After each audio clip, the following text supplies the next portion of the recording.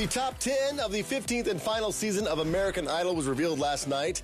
Now everything gets real, so we sent our friend Andrew Freund backstage to get the scoop. Okay, so I was in the audience tonight, and I was there when they showed the photo of you with your hair from the first finale. Right.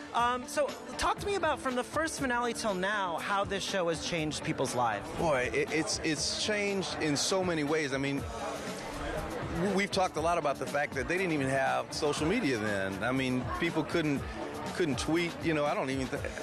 Were iPhones out in 2002? No. So, okay, let's talk about the top 10. What do these kids got to do to win this thing at this kind of stage? They have to throw everything out there. They have to give everything, leave it on the stage.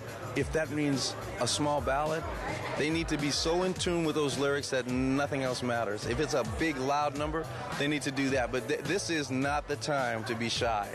Favorite Idol memory? I mean, seriously, tonight, Kellie singing that song, it just rocketed to the top.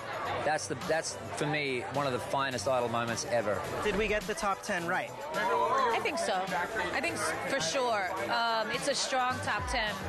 It's a strong competition, as you could see toward the end of the show when everybody started kind of stepping it up after Porsha came out and Sonica, and then Trent was like, okay, all right, here we go.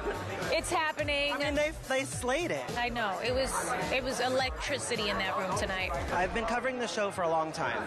I have not seen the audiences clap for so long, not giving the judges time to comment in, I can't even really remember. So in that moment, what did that feel like? It was overwhelming, and I was overcome with emotion. I couldn't even believe that they were clapping like that. And to see the judges stand up the way they did, I was just really humbled. I just wanted to fall on my knees at that moment. I didn't because I was scared I wouldn't be able to get back up. But I